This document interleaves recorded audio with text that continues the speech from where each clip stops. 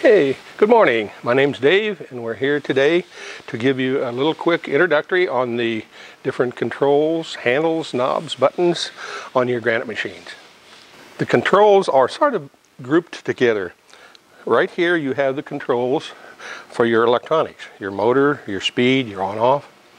Up here you have your controls for your mill, and along here you have the controls for the lathe. To begin to start up, let's say we're going to start up our lathe. Okay, let's show you how to start the lathe. First thing we're going to do, we're going to take our selector up here, we're going to move it over to where it shows the lathe. It does help to turn the chuck a little bit when you're trying to get these things engaged. So now we should have power to our lathe. Let's push our start button, turn the speed dial up, and there we have our lathe. Now this is a variable speed machine. You can control your spindle speed right here by the electronic dial. You can also control the spindle direction.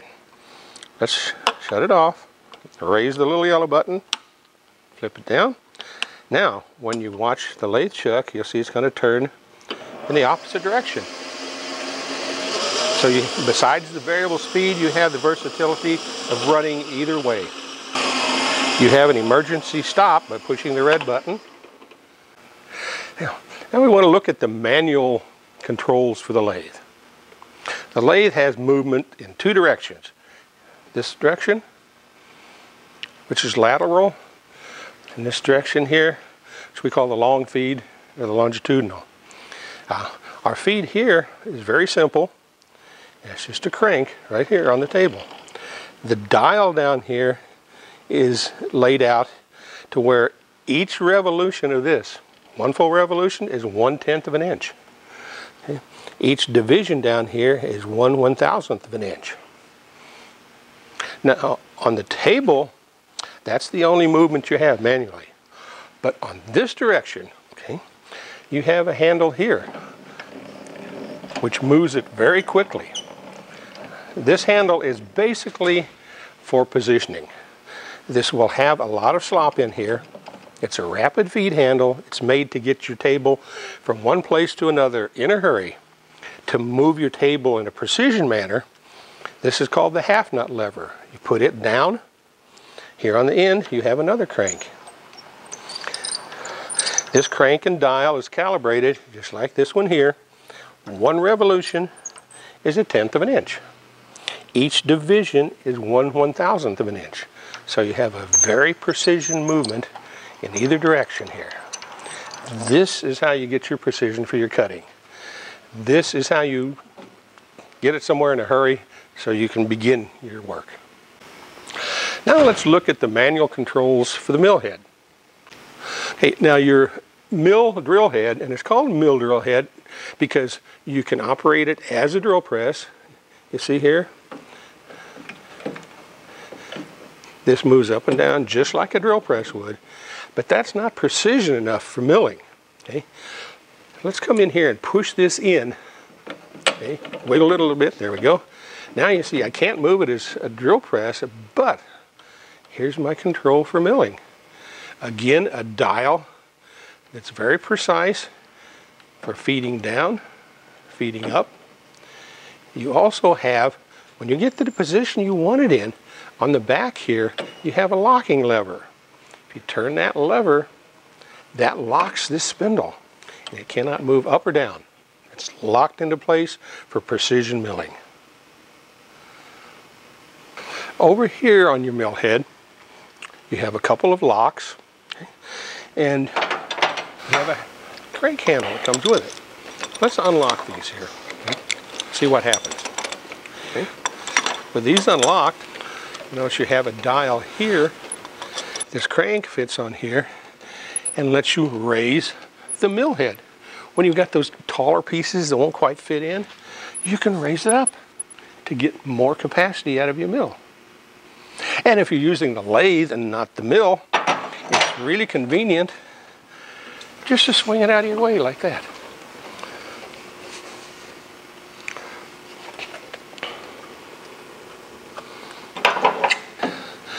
When you want to use your mill again, let's say this is the right height. You come into these locks and give them a good snug pull on that crank handle, and now your mill head is locked into place. Okay, your basic controls on your tailstock. You have a lock here in the back, which will allow you to lock it into place anywhere along the bed of the machine. You have a calibrated dial for advancing or retracting the barrel of the tailstock. And you have a lock here that will lock this barrel into position. Here's a little extra tip. This is a valuable tool in your shop to get in them hard to reach places, to get those chips off your machine and keep it nice and clean. Okay, the machine is run by a belt that runs between the motor and the spindle, and there's a couple different belt positions, but first let me show you how to untension the belt. You've got a lever right here. If you watch the motor closely, you see how it moves upward now? That, when we get inside the pulley box, you'll see takes the tension off that belt so it can be removed to replace the belt or to move it to another speed setting. And then move it right back up like this, and that applies the tension right back to the belt. Okay. If you open the pulley box here on the end, you notice we have some gears in here, we have a belt. The belt allows us to use both of these speed ranges you see on the dial. When I showed you the belt tension, if you watch from the inside, you see how that pulley moves up? Now right now we're on the big pulley here and the small one at the top. That's our high speed. If we want to go to the little lower speed, we just slide this back here, move it to the big one on the top, come out, set our tension, and we move from the high speed range to the low speed range. Now later when we get into feed rates and threading, we'll talk about the different gears on the machine. There's some extra gears that come with it for cutting metric threads, but for general work, any inch thread or any of your feeds for your mill or your lathe can be done with the gears that come on the machine from the factory. The extra gears are strictly for cutting metric threads.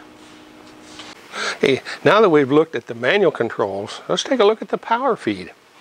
You have first a selector here that says lathe and mill. If you're running your mill and you want power feed, you have it in the mill position. If you're running your lathe and you want power feed, bring this over to the lathe. Again, sometimes it helps to spin the chuck a little bit by hand to get those to mesh right. Here you have a selector that tells you which way is my power feed going to turn. You have a clockwise, a counterclockwise, and a neutral. So let's turn the machine on here. Oh, we forgot something. Down here, this is a box that tells us how fast this feed is going to move. On some cuts, we want to move faster. On something like threading, we want to move really fast. Fine things, we want to move slower. So let's just put this in number 7, and let's go all the way over here to number 2. Okay, we'll just pick those randomly here this morning. We'll turn the machine on, bring it up to speed here a little bit. Oops, it's not turning. We're in neutral. Let's stop it. Look at this. Now our feed rod is turning. You see the direction it's turning? Okay, let's stop it for a minute. Bring this up. Now we're turning the other way. This allows you to feed away from the chuck or towards the chuck. These allow you to feed at different rates. Now there's a section in the manual that shows all the different feed rates and cutting speeds. But here, we're going to put this here on about 150. You see how fast that's moving? Now let's try something. Let's turn it off. Let's move it up to number 1. You can turn this little chrome knob to help line things up. It's right there on the side. Now I'm going to start it up at the same speed. And I want you to notice, see how much faster it's turning? We've gone from the slowest speed to the fastest speed. And there's numerous speeds in between using this selector in combination with this one. Now I have our selector over here set for a very slow speed on this. I want to show you the controls that actually will engage these mechanisms to this feed rod. Right here you have a lever. Let's see what happens when we move it up. You notice we're feeding up here. And right now we're feeding this way.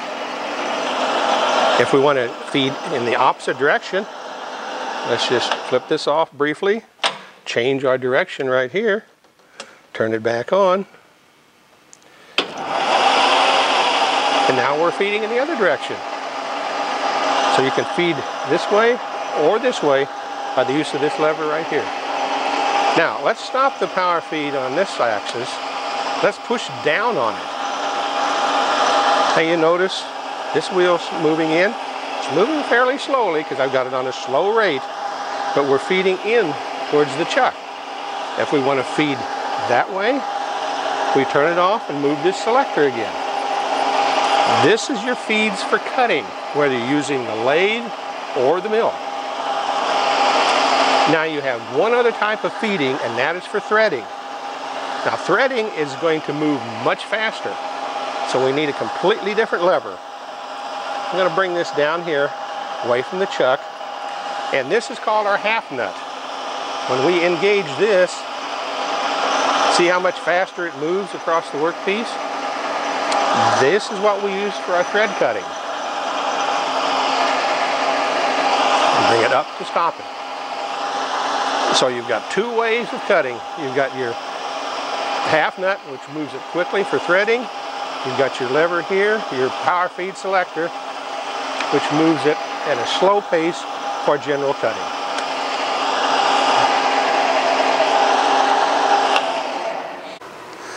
Hey, thank you for watching our video here on the introduction to the controls on a Granite machine. Again, my name is Dave. If there's questions you have about your machine that weren't answered by this video, please feel free to give us a call at 800-476-4849. Thank you very much and good day.